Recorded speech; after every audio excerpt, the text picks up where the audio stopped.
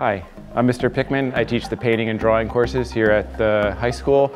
I love teaching these courses because to me it's really about intellectual and creative freedom. A lot of the projects are designed about self-discovery and ways of expressing things that we really don't get to express in any other ways. What I really appreciate about this class is that I get a set time in the day to be artistic, which all my other classes don't give me. It's just a really nice time in the day to sort of like supplement your education in other ways. So something that's pretty cool about the art program here at CC is that you can enter into it like as a freshman, sophomore and be pretty bad at everything, but by the time you're out of it, you're actually like pretty good at art, so that's pretty cool. I love the art program at CC because I've been in it for all 4 years of my high school career, and I've really been able to see the improvement in my art, which is very satisfying.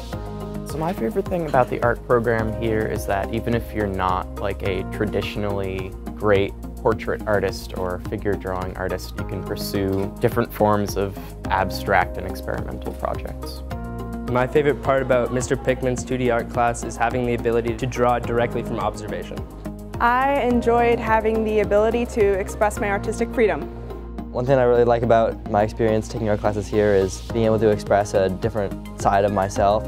One thing I learned in this class was how to paint and mix color and how to channel my creative abilities into different techniques. In this day of buttons and screens, it's just so refreshing to be able to use your hands and learn how to draw from observation, learn to control color schemes, learn how to invent your own aesthetic and your own style.